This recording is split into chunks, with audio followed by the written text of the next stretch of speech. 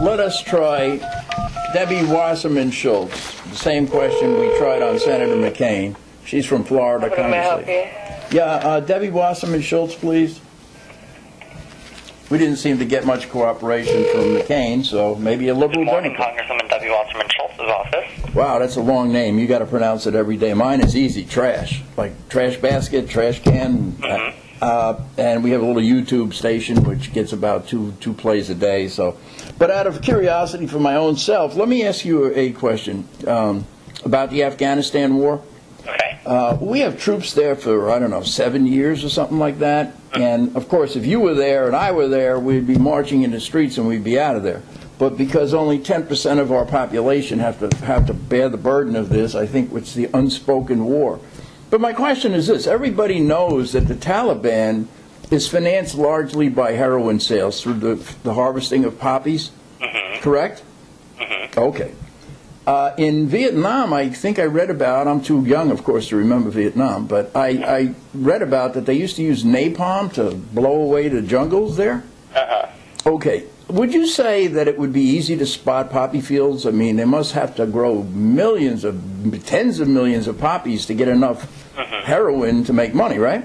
I mean, that's what I would imagine. Yes. Okay, so why don't we, with all our drones and our satellites and our radar and guns and ships and planes, how come we just don't napalm the poppy fields, drop some leaflets the day before and go, oh, you will meet Allah if you pick a poppy tomorrow, because we are napalming this field and you'll go to heaven. And the next day, you know, and then they have no money and we bring the troops home and we'd have more money for Social Security.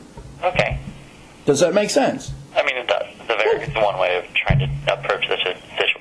Well, how come we're not doing that? It's 7 years. I couldn't say. Why not? You can't say. I couldn't say. I know. At least you were answering me. Most people go, they can't say anything, you know. Can I ask you one more question since you seem cooperative, and I've called a number of people that were not cooperative today? Okay. The Democrats are saying we need entitlement reform, and that scares me. Okay. It really scares me, okay? Because, number one, I don't understand why you need the money that I'm entitled to. I'm entitled to it. It's not welfare. That's number one. Number two, we are giving billions and billions of dollars to foreign nations every day, correct? Why would you take my Social Security and continue to give billions of dollars to foreign countries? Okay. I also have another little question regarding that. I mean, it just seems to me that we have troops in Germany, we have troops in Korea, we have troops in Japan. Korea is a very prosperous nation. Are you aware of that?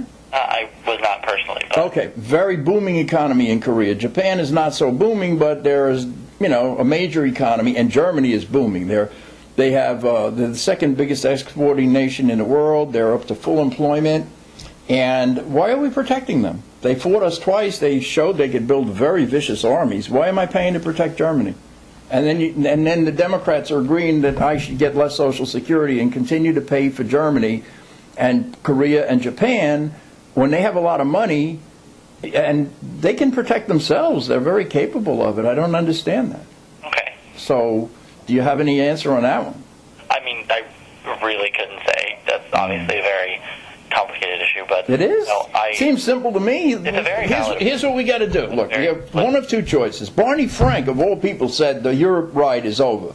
They're getting nanny days, daddy day, granny days, 7 weeks vacation while we pay for their defense. This is very simple. Tell Miss Schultz there, okay? Okay. We can either tell the Germans, protect yourselves and bring the troops home, or we could do what I would do with you if I lived in your neighborhood. If you came up to me and you said, Trash, you look like a strong guy.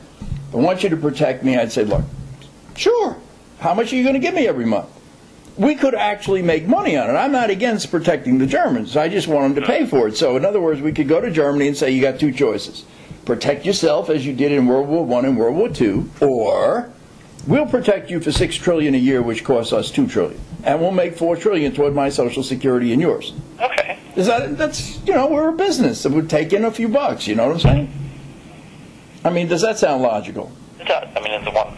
And you could tell her, too, I mean, we've got to stop helping these corporations with, you know, this corporate welfare and taking money from little old ladies. I really, you know, don't want to take some little old lady's food money and we're giving Exxon Mobil money? Yeah. That hurts me. I mean, seriously. And then we have all this pork barrel spending, and you're going to take my Social Security check? Oh, it hurts. So, I mean, what are we going to do about all this? I mean, I can't tell you exactly what's going to be done, but obviously it's one of the issues that's going to be becoming more and more prominent, more discussed and debated in the coming years. Well, I don't want to scare you, but I'm the only one discussing either of the two issues I just mentioned to you. I don't hear anyone from the Democrats, the press, the Republicans mentioning one thing I just read you on this list of why we should not touch Social Security. And that's one of the reasons why we always appreciate, you calling in and giving us these ideas and suggestions, because a lot of times there are options that we don't think about. Boy, you're a nice guy like you. And, if you could pass this along to Ms. Schultz there, I would appreciate it. And tell her that I want to turn the discussion, I'm serious, from cutting Social Security to increasing it, making money on our troops, okay, or at least saving money on the troops, stopping corporate welfare, and let people have their little stipend when they retire, okay? So we're helping the country, helping everybody, I mean, it's a good thing. And we can stop flying the space shuttle, by the way, which is finally coming to an end, thank God. And we don't need to go to Mars when we can't pay my Social Security, even though I'd love to go to Mars.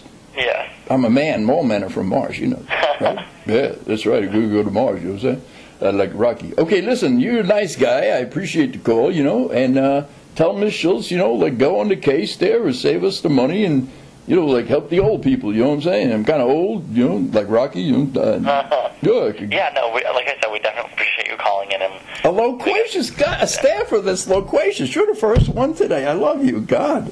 What's your name? If I ever call back, I'll ask for you. My name is Thaddeus. Thaddeus? Thaddeus. How do you spell that? Thaddeus. Oh, okay. Well, something like Roman, in other words. Yes. Like the Emperor of Rome there. He's just Nadius. Okay. If we would call you back Nadius, maybe we'll get to know you personally, work with you, and try to move the country forward here. Because I don't hear anyone like moving the country forward anymore. And it kind of scares me. I like to see that we're making progress here, protecting the Germans and everything, because I, like them, and they're good people and everything, but they're making money, and we're paying for the money. It's not good. I've worked too hard for the money. So you, Nadius, I will call you in a few weeks and let me know how we're doing. Okay. Okay? Okay, thank you very much. Merci beaucoup. Have a good one. All right. Au revoir. What a nice guy. What a nice guy. Hey, Thaddeus, man. Emperor of Rome. Love you.